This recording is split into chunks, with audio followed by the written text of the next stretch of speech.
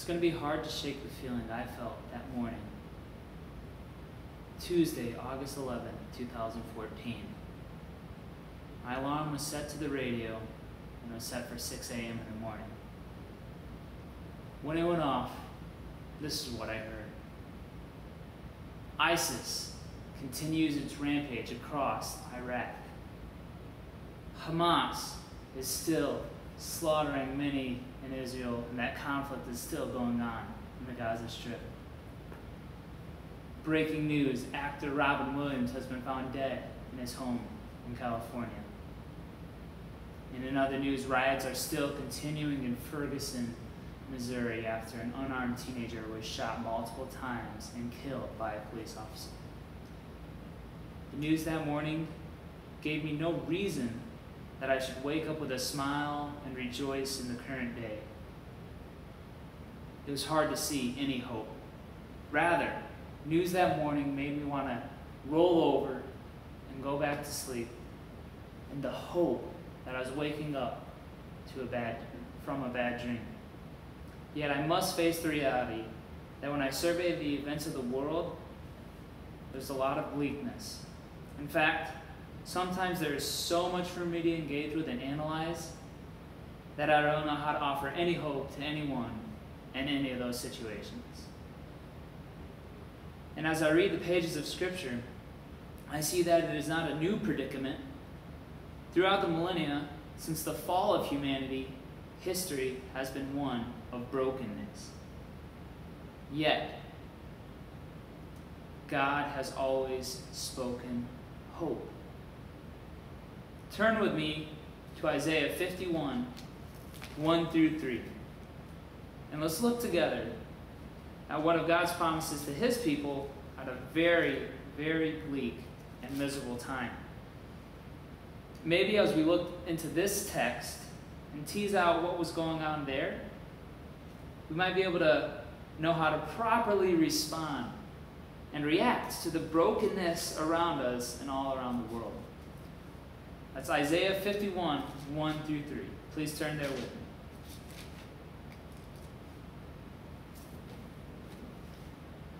Listen to me, you who follow after righteousness, you who seek the Lord. Look to the rock from which you were hewn, and to the hole of the pit from which you were dug.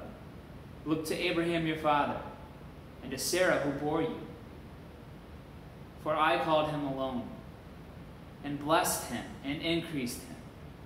For the Lord will comfort Zion. He will comfort all her waste places. He will make her wilderness like Eden, and her desert like the garden of the Lord. Joy and gladness will be found in it, thanksgiving and the voice of melody. Let me set the picture. Israel is in a bad place. After only 3 kings, the nation divides between the northern 10 tribes and the southern tribes of Judah and Benjamin. These tribes, when they aren't at war with surrounding countries, they are at war with each other. Sometimes, in fact, most of the times, it seemed like they were at war with each other and the other countries at the same time. In 722 BC, the northern kingdom of Israel is taken captive by Assyria. And then in 586, the southern kingdom of Judah falls to the Babylonians. This passage in Isaiah was written either in 700 BC, after the fall of the northern kingdom, or, as most scholars date it due to the language and the shift in the text, to be around 540 BC, after the northern and the southern kingdom have fallen, and Jerusalem has been taken captive. Either way you look at it, God's people are in a black, bleak, and dreary place. And the author has been aware of this as Isaiah has been compiled. Starting in chapter 40, there is a move towards Israel being redeemed. and God's people being restored to him inside of this awful situation. As he discusses how God will save his people, he begins to point out that Israel's salvation is not for the people of Israel alone. Rather, their restoration and blessing will be a light to the other nations. And God's work will be done through the promised servant who appears throughout the book of Isaiah. And that's where we find our text. I'm going to read it once again to let it resonate with us. Listen to me, you who pursue righteousness, you who seek the Lord. Look to the rock from which you were hewn, and the quarry from which you were dug. Look to Abraham your father, and to Sarah, who gave birth to you in pain. As one I called him, then blessed him and multiplied him. Indeed, the Lord will comfort Zion. He will comfort all her waste places, and her wilderness he will make like Eden, and her desert like the garden of the Lord. Joy and gladness will be found in her, thanksgiving and sound of melody. The author was proclaiming the simple message: listen and look. Hey you, he says, the one who loves me, who walks in my ways, who pursues justice and peace. Pay close attention. Remember your heritage. Remember the roots. Know that I have always kept my promises. God was calling the men and women that kept his covenant and who sought his ways to stand strong and be encouraged. Despite all that surrounded them, the desolate lands, the city ruins, and the foreign oppressors, they were to look at God's work of redemption. The image used of rocks and pits is mentioned first because it informs them about why they should look to Abraham and Sarah for encouragement. The Lord was declaring that he is the same God of covenant integrity who called Abraham, who protected Israel during the Exodus, and is currently watching over them. We see this throughout Scripture where it is God as one, or God alone, called. As we hear in the Shema, hear, O Israel, the Lord your God is one. And in this passage, I called him as one. The Lord is still the same God who called that unknown people, that unknown couple from Ur of the Chaldeans, brought them to the promised land, and gave them offspring, blessing, protection, and land. He is still the same God who took the one man and the one woman and made them as numerous as the sands of the seashore. God was saying he is still the same God who took a barren woman and made her fertile well after the age of childbearing. He is still the same God who keeps his promises, he's declaring to them, looks after his own, and can bring life from a dead situation. That is what the Lord was telling those who pursue righteousness and seek after him. He is still the same God who makes a people for himself, and through them blesses the world. He is still the same. This was a much needed proclamation for the original audience of the message. As a whole, they had lost their way many times and had endured so much darkness and so much pain.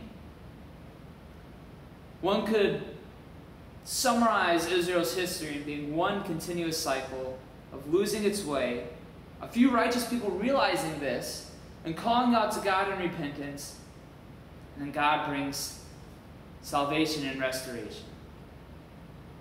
And then the cycle resumes shortly thereafter. And to the people who were following the Lord during that time, this was a most agonizing period. For they knew that God's people were to shine forth his glory into each and every corner of the world, and to be the people of righteousness, peace, and mercy. But all too often, it was the other way around. God's people were corrupt, idolatrous, and worked hard to look and become exactly like the other nations they were supposed to be an example to.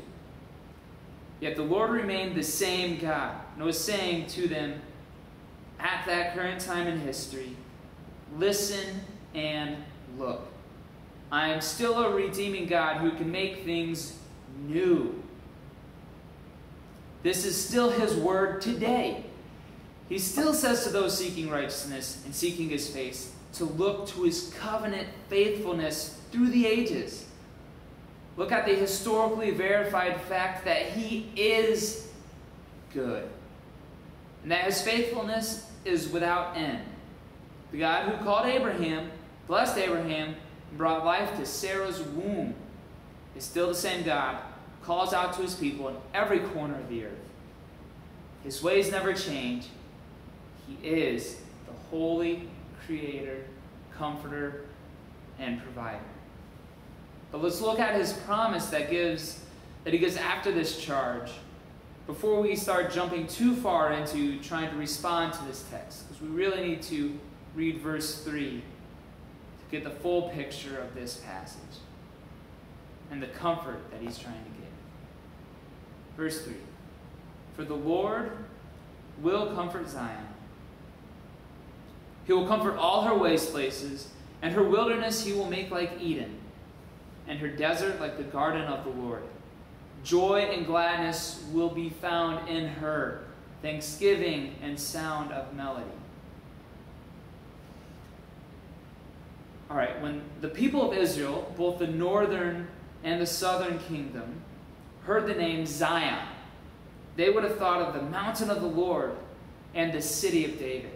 Yes, they would have thought of the city of Jerusalem, where God was said to be resting between the wings of the cherubim on the Ark of the Covenant inside of that temple. So this verse brings forth an image of God stepping down and making a dwelling place with his people, a restoration to Eden. And if this passage was written in 540 BC, this picture would have also been a very hard picture to wrestle with. For they had been dealing with the destruction of their city of Jerusalem, and were looking forward to a temple where they could meet and worship God. And one thing to also note is that every country had a deity that was viewed as being some source of all fertility, whether agricultural, animals, or human fertility, the ability to bear offspring. And stating that Zion was to be made fertile and that it will look like the lush garden of Eden, the Lord is stating that he is the source of all life to Israel. More than that, just like Eden, Zion will once again become a place of walking and worshiping God, walking with him in an atmosphere of praise. His presence will be tangible, visible, and celebrated among his people once again. He is stating that he's not just promising a place to meet and offer a sacrifice. He was promising to bring his own glory to his people. His promise is a dwelling together of joy and multiplication that shows forth just how true he is to his character. Indeed, his promise of comfort arises from his very own character. But did this ever come true? Did God ever comfort his people? Did they ever receive this blessing of abundance and fertility like the Garden of Eden? Has the temple that they built ever been so gloriously radiating the presence of the Lord that people came and rejoiced and celebrated? Did the land ever become once again like Eden? The short answer to that question is no. But the long answer is that for hundreds of years after this promise, the people looked to each political revolt, to each prophet, or any event of significance to bring about God's promises. And this picture came fairly close when the second temple was rebuilt, and when Jerusalem walls had once again start to be finished. Yet those who had seen the first temple cried and mourned when they saw the size comparison. They knew that it wasn't the fulfillment of the promise that God gave. And there were people who thought that this promise of a temple and a dwelling place and a presence of God was close whenever Herod built the temple on the Temple Mount. One which was then shortly destroyed after it was constructed, because the people of Israel were yet again in another war with another nation. And all the while, the people of Israel failed to see the promises come true of Abraham, Moses, and the world. They didn't see the fulfillment to any of them. They missed the suffering servant. They missed how God was fulfilling the promises. They missed the one who came and said, before Abraham was, the one that you look to, I am. They missed the servant who said, I have come not to abolish the law, but to fulfill it. Jesus is the one who brings about the promises of God. Jesus is the one who redeems the lost, wandering, and confused. He is the seed of Abraham by which God brings blessings to the world. He is righteousness, and He is the Lord. But what does all this mean? Am I just making a stereotypical Christian reading of an Old Testament passage and leaving everyone with a Snoopy bandage for their wounds and for their pain? Am I giving a simple answer to those people who see the chaos in this world and it shatters what they thought was the reality of God's promises? How is Jesus the answer to the problems of the world? How is He the fulfillment of God's promises? And just how exactly is He bringing Eden to earth? Let me explain. But just a heads up. It is a simple answer, but it's not an easy answer. When God promised Abraham that He would bless those who blessed him, and that through him all the nations would be blessed, yes, He was looking forward to Jesus, but God was not thinking of Jesus Christ alone. God was also stating that Abraham's descendants would be vessels God would use to bless other nations. God's people were meant to be a light among the nations that radiated God's glory and presence. This was His continual call throughout Deuteronomy and the entire prophetic words. They were to treat other nations as neighbors and were to rely solely upon God, teaching other nations to do the same. In this way, Israel would be the first fulfillment as a people group of this promised Messiah named the suffering servant in this book.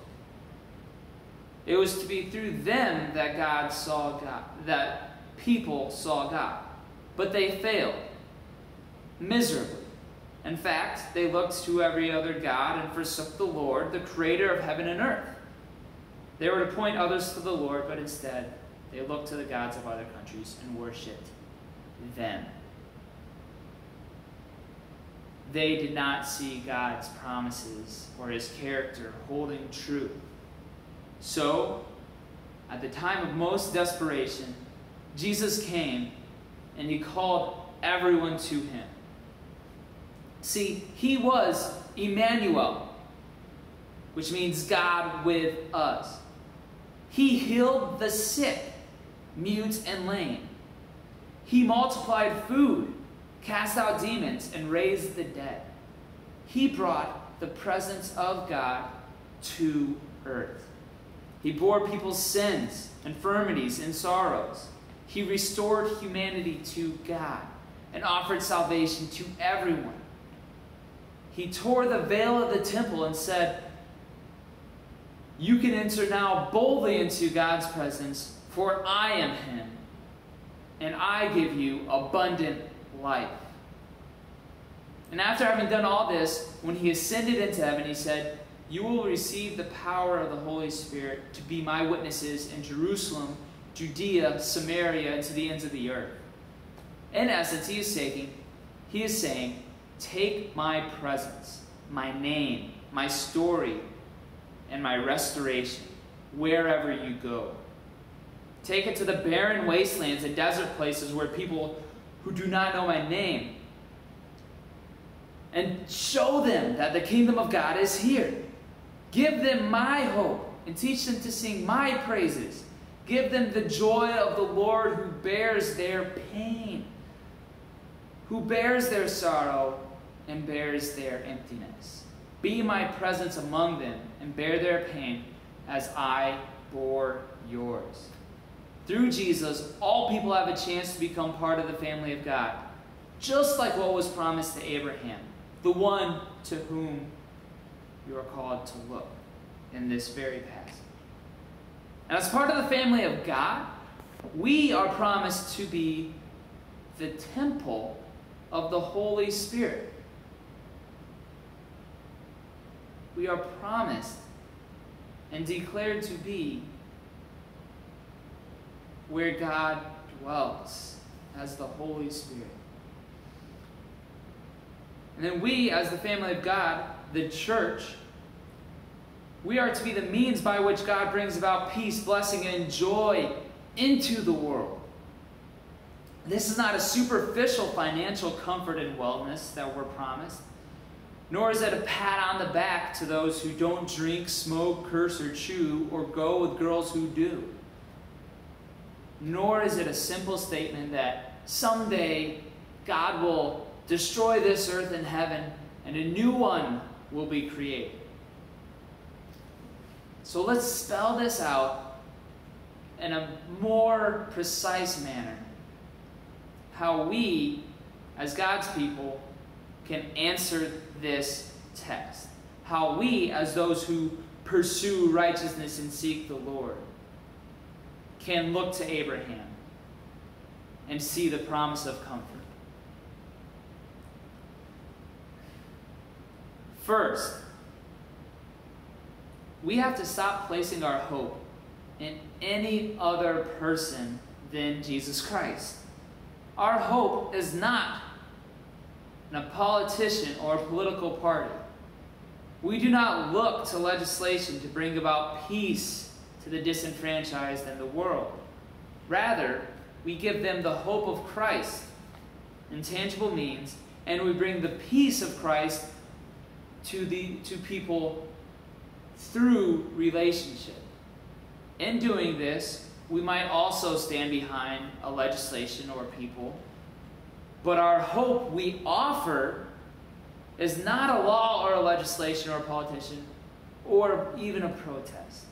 Our hope we give others is that Jesus Christ suffered for them, their sin, and their situation, and offers an eternal life of abundant joy with Him in heaven.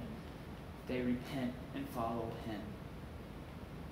And by giving Jesus Christ to people through tangible means, and by sharing the story of Him with them inside of a relationship, we are fulfilling the call of God to listen and look. We must never lose sight that we are giving people historically rooted hope. God is true to His promises. He was true to Abraham, and He was true to all His other promises He gave. We see this in Jesus, the one who we are giving to others. And we show that He is true to Abraham because Jesus Christ the seed of Abraham, changed our lives and will radically change our lives and has reconciled us with a holy and awesome God. As we give Christ to others, we show God's promises are true. For God promised to bless the world through Abraham, and he did that through Christ, and now through us. God is true to his promises. A second way that we can apply this passage to our lives. So we have to stop putting our own comfort and ease ahead of the gospel. The gospel says to bring the kingdom of God, which I have argued is what God is promising in verse 3, to the sick, to the naked, disenfranchised, and imprisoned. Christ came not to call the righteous, but the sinners. Too many times we separate from all those who have issues in the world, and we isolate into segregated groups of people who want to look holy. Too often we create a group of self-righteous, rule-making people who dare not touch anyone or anything outside of a church wall. We take the blessedness of God's presence and we hoard it. We stick it in our pockets. We take the goodness of God, the comfort of the Holy Spirit, the fellowship of the saints, and then we quench the Spirit that tells us to love our neighbors as ourselves. And to those outside of our closed group, we just look like fun-hating hypocrites. They see no peace, joy, or comfort to desire.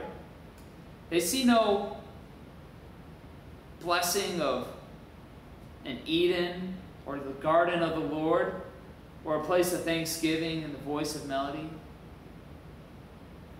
So let's bring the kingdom of God outside of our closed doors and allow ourselves to be in risk of discomfort, pain, or even persecution. And bring the comfort of Zion to those who pursue righteousness and seek the Lord. And let's bring this to the people who might not even know who the name of the Lord is. Third, be in prayer for those inside of your sphere of influence and outside of your sphere of influence who are living lives of pain and suffering. Be in prayer for them because they feel like God has forsaken them. It is all too easy to turn homelessness or race riots or genocide and various other pain and sufferings into political issues where we throw an opinion on Facebook or on a blog post or we tweet about it. Yet we never come before the throne room of God and beg for his intercession. Spend time each day praying that God will bring healing and restoration, and pray that God will soften our hearts to the plight of others. Pray that he leads us into ways of bringing heaven to that person or people group that is suffering.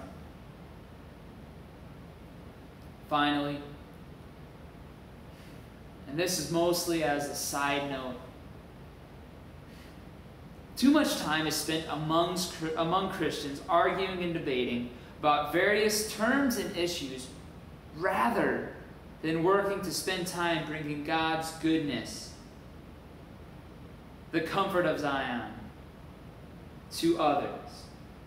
In fact, many times people are accused of not caring about the gospel or watering down truths just because they care about social issues or offer a drink of water or a sandwich instead of just handing people Bible tracts or arguing about a various theological point with a person.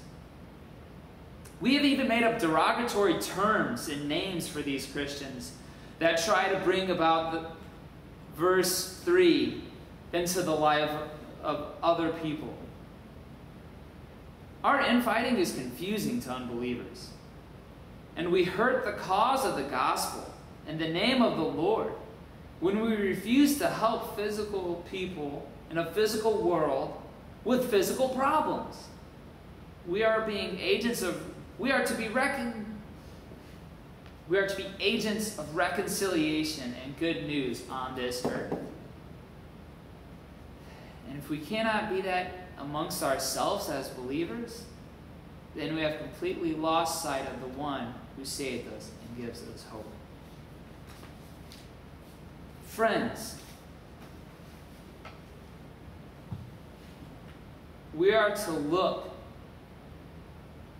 throughout history and see that God is true to his promises. And let us not forget that when God gave these promises, he said to be his presence and to share his presence among the world. Thank you. May God make his face to continually shine upon you. And may he help us find ways to follow his word and to be those who provide comfort inside of waste places and who bring the promises of God. Amen.